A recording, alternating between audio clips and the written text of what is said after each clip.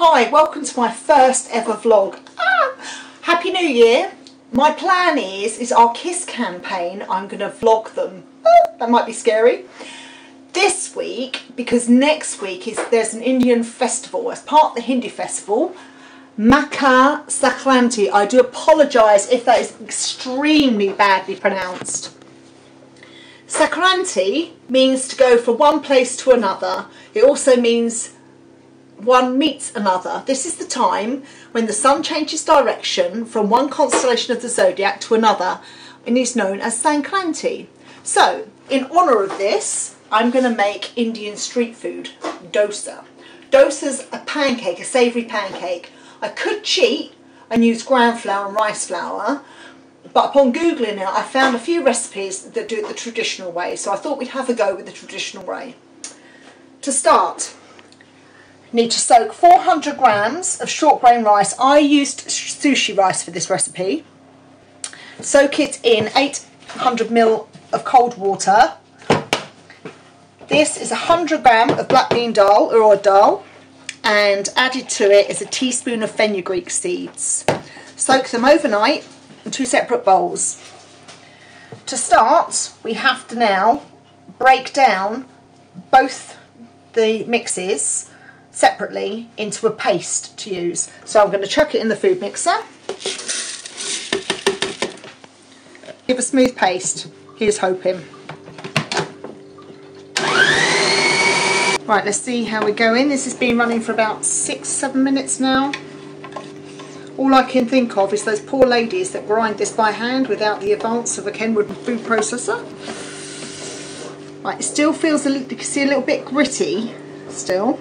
So I'm going to give it another couple of minutes to just make sure it's as smooth as it can be. Okay, it's been about another 3 minutes.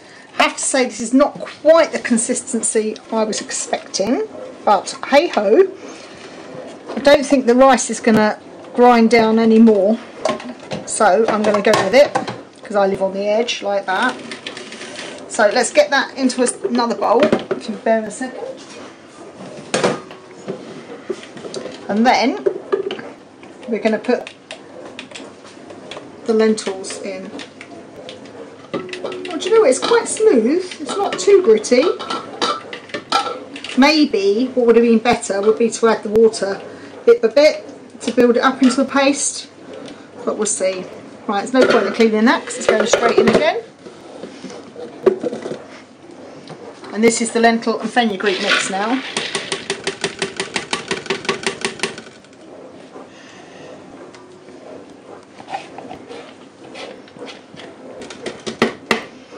Right, and we'll do exactly the same as that, but I'm going to add just a little bit of water at a time, just in case that makes a blind bit of difference. Who knows? Okay.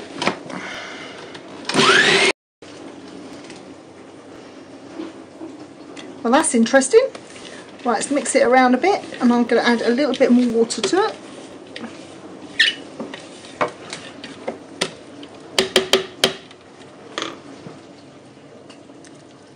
And give it another whisk. So at the moment I've added about 100 ml of water. The recipe does sort of say for 200, but we'll see. I'm just going to add the rest of the water. It's looking quite good in there. Obviously that grinds easier than rice, funnily enough. That's nice and bubbly. Quite bitty. I guess again it's the skins of the urad dal, so I'm going to beat it for the same amount of time, about 10 minutes as per the recipe. Okay, let's see what it's doing now. Okay, that's quite thick actually, quite bubbly too. Oh, how exciting. Right, and now I think that's mixed enough. I am going to add the the rice mix back into it, because it says, the recipe says to beat it together. I'm too lazy to whisk. I'm going to chuck it back in the food mixer. I think that is well and truly mixed. The recipe says a medium to thick batter, so I reckon that's perfect. I hope after all this it tastes nice. The whole point, or the difference between this and making a pancake, is that it's supposed to have a slightly sour taste, because what you do now is you now leave it to ferment. So you cover it and leave it for about 8 hours. So I'm going to leave it overnight. And let's see what happens tomorrow.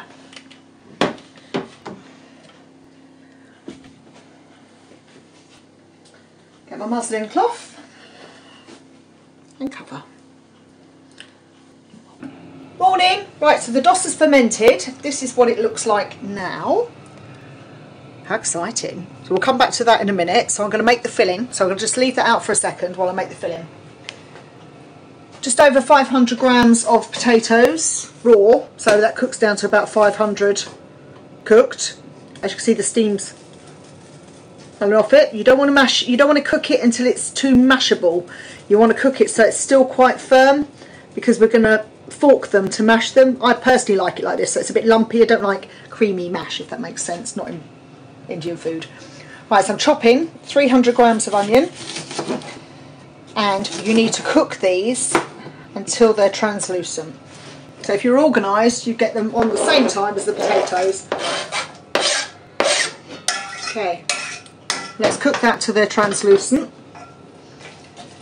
Leave them for a little while.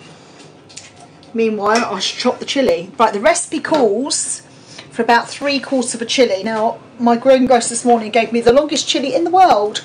Obviously, I'm not going to use 3/4 of that because it'll be too hot. I'm going to go for about that much. Let's see how we go. Right, I will come back when the onions are ready to go. See you in a minute. Okay, so the onions are quite soft now. Some are a little overdone, but it won't matter at all. So to the onions, I'm going to add 1½ teaspoons of turmeric, 1½ teaspoons of cumin, and 3/4 of a teaspoon of salt. And I'm going to fry the spices just a little bit. While that's gently frying, I've got the pan down turned really low so the onions don't burn. I'm going to chop my chilli and add garlic to it as well. So just small enough pieces so it doesn't blow your head off, you don't bite a whole chilli. We'll see how hot this one is when I eat it. It could be a bit mind-blowing, but we'll work that out later. There's always yoghurt. Right, to add to my onions, add some garlic. Okay, that's about 3 cloves of garlic. I like garlic, so they might be huge cloves relatively. And I'm going to add to that in a minute the peas and fry them off.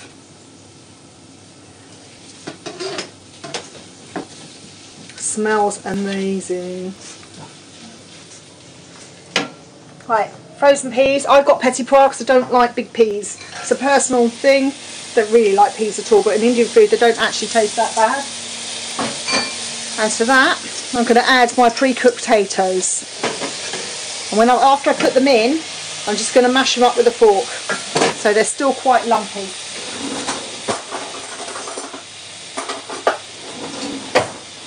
So they're quite hard still, but that's good because you get nice lumps of potato.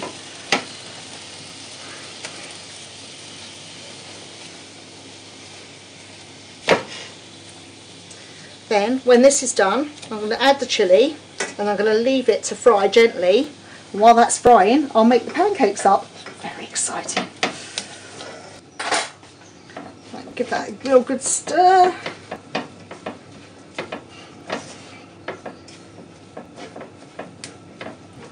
Okay, add the chillies. And just needs to heat that completely through now. And the last thing we'll add once it's heated is the fresh coriander. I'll do that in a second once it's heated through. Right, now let's see what this looks like. Okay, so it looks like it's almost set. Oh wow. What I'm going to do is I'm actually going to thin it a bit because I think that might be just a little bit too thick. What I forgot to mention was actually this recipe, which is a bonus, is free of all the notifiable allergens, which is good for everybody. The recipe calls for it to be medium thick, but I think it's just a little bit too thick, so I'm going to add just a little bit of water just to thin it down a little bit, only because I personally don't like thick. That's better. Thick pancakes. I think the thinner you can get a pancake, the better. Personally, it's a bit sticky around the edge. It smells nice. Right, let's go. Let's pour a ladle into the frying pan. I've got some oil heating up here, so it should be hot. Let's go for it. Oh, it's exciting. I have no idea what this is going to turn out like. Let's see, now why is that not sizzling? See, I still think it's a little bit too thick, but we'll see. Okay, it's actually... Be interested to know how much this mix makes, because it's not.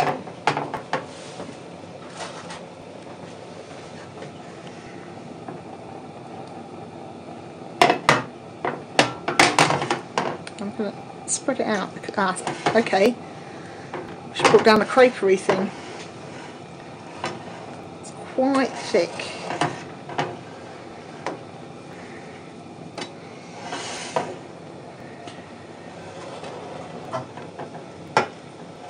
I guess like normal pancakes, the first one is always a bit near. That's a technical term, technical cooking term, bit near. And then as you make them, i.e. you get more skilled. What's interesting is all the air bubbles. You can zoom in on the air bubbles there. See? It's certainly sizzling. I think maybe the oil wasn't hot enough to start with. But it'll be right for the second one.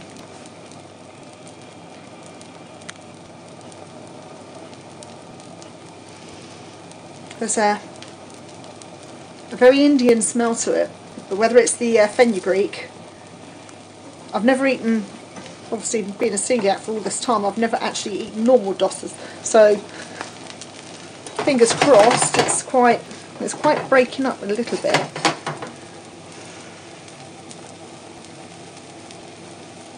Smells lovely. Sorry, that's the cameraman getting excited about his lunch. I am going to thin it down a little bit more actually, I think.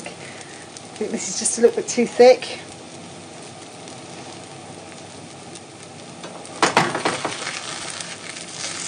It's actually quite tacky. You can see it sticking to the... It's interesting. Life is an experiment. Oh, it's starting to... Right, let's flick it, see what happens. Okay. Right, so I'm going to lay out the pancakes Dosas on a bit of kitchen roll while I make the rest. They're quite crispy, which is how they're supposed to be according to the recipe. So let's try the next one, and we'll hopefully, now I've started, it will speed it up.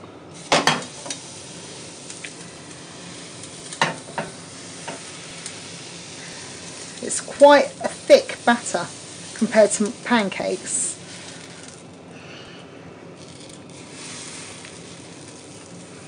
I still don't know whether it would be better thinned, personally. Just scrape it that way. Right, and then the advantage of this, I know it seemed a bit of a faff to make it to start with, but this can now be stored for up to a week in your fridge. So now you've made the batter, you can literally just chuck it in your fridge, and when you want a dosa or dosa, you can just eat it.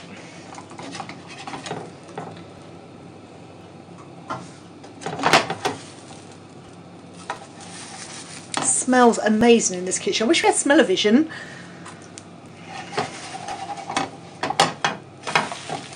Oh, look at that. See, that's more like I expected it to be. Okay. Still very tacky though. Next week I'm going to try it with pudding rice rather than sushi rice and see if it makes a difference to the consistency of the pancake. And also it means I get to eat this again, which is lovely. I'm just going to let them cook. So if I cook a couple up and then we'll plate it and see what it looks like. Watch this space. Look, the third dosa. Now I've got the hang of it, dealing with such a viscous batter. It's actually looking really cool. It's just starting to turn underneath, so I'm just going to leave it just for another couple of seconds. Shows the thickness. See, it's quite thin.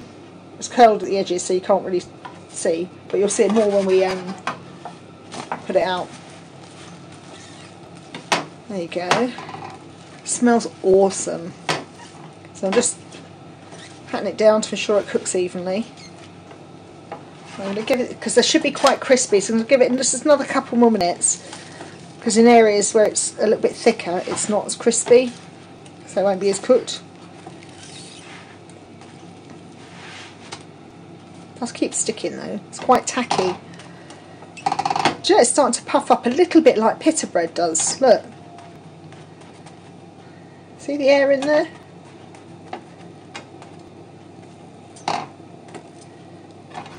I think we're nearly.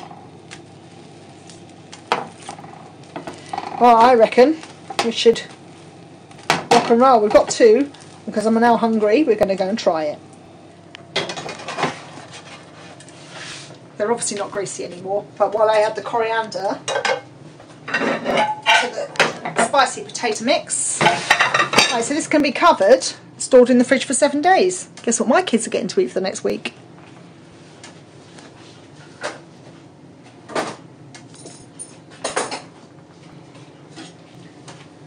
Right, to my potato and pea mix. Nice, all the lovely colours. So I'm now going to chuck the coriander in there. Nice generous serving of coriander. Can't have too much coriander in my opinion.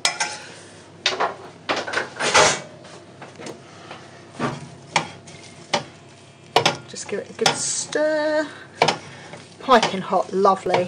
Right, let's make this up. Just put the lid on there to keep that hot. Where's my fish slice gone? Okay.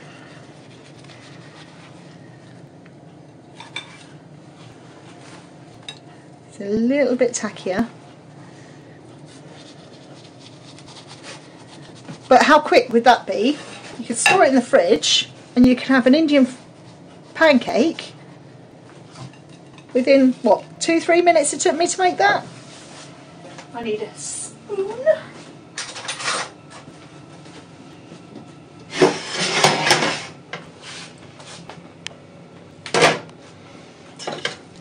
What I'm guessing, you literally fold it in half like a pancake. We've got some natural yoghurt to go with it. Obviously you can, if you have a client who's dairy free or you're dairy free, depending on who you're making this for, you can serve it with dairy free yoghurt. Me personally, I'm not dairy free, so I'm going to try it with some natural yoghurt on the side just to dip in. This looks lovely. Okay, nice generous filling. Might try this with a meat one as well, actually, to see whether it comes better for me. Right, and then I guess I'm trying to flip it over so it's half the pancake. Look at that.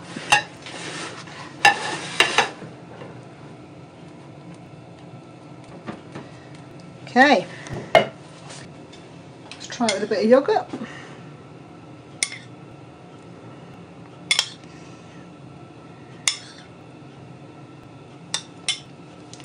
Knife and fork.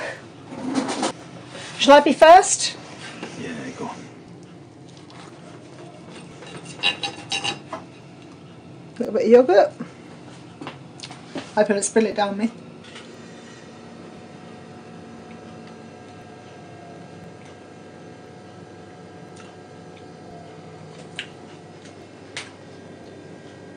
I like it. I think it's lovely. The pancake's a bit tacky. A little bit tacky. So as I said, I'm going to try pudding rice next week. See if it makes a difference to the texture of the pancake. It's lovely. Bon appetit. Here's me about to eat my lunch. Do you want to see what it looks like inside? Look at that. Gorgeous.